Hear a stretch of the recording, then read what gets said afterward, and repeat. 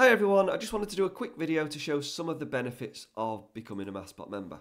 So the most obvious one, when you enter the membership code and press go, is that all the adverts on the site will disappear and you can enjoy MathsBot without any ads.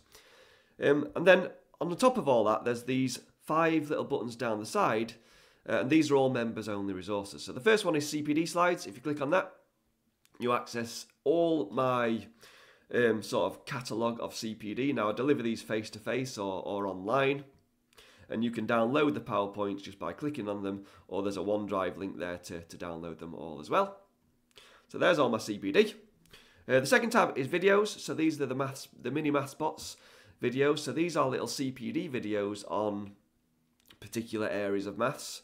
Now I'll get onto this later, but all these are linked to objectives in the MathsBot curriculum as well. And again, this is a growing library of videos of how to use the various tools in MathsBot. Again, with a OneDrive link to download them all. The third one is the tasks. So you may have seen the 1001 MathsBot task project.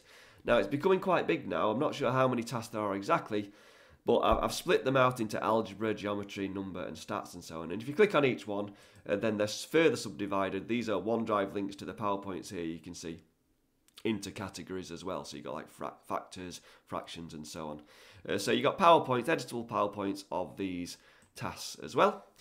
The fourth one, and this is the new and constantly improving MathsBot curriculum.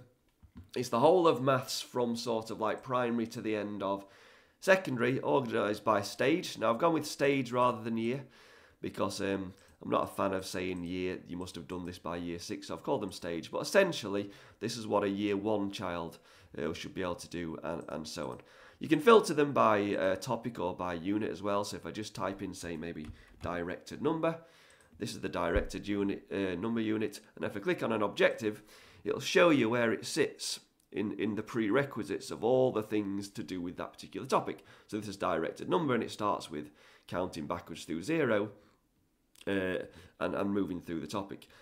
And now, any resources which I think are useful to teach these particular objectives are linked underneath with the interactive resources. So you can think of things like 2-colour counters and structured variation grids. And in addition, those MathsBot videos that I mentioned as well, any sort of related MathsBot videos, mini MathsBot videos, are related to the objectives as well. So there's directed number. Just search for your unit down there, or you've got a little sort of contents thing down here as well. This is relatively new, and I'm constantly tweaking and adding and changing objectives around, and I reckon in a few months' time it's going to be a really useful resource.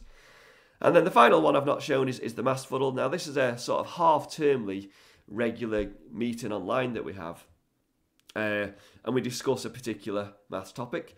So the last one that we discussed was on bar modelling. There'll be a new one announced soon. And here are links to the threads that we spoke about during the session. So these are just like a little online sort of social event where we chat about maths.